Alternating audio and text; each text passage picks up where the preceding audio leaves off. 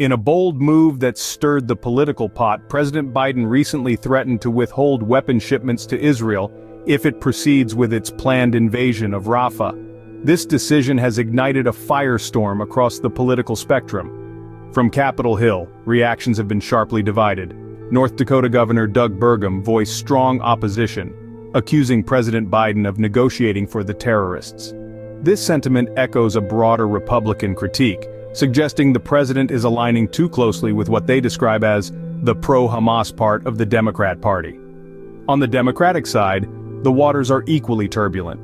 While some members express concern over escalating tensions in the Middle East, others, like Representatives Rashida Tlaib and Ilhan Omar, continue to advocate for the boycott, divestment, sanctions movement against Israel, underscoring deep divisions within the party.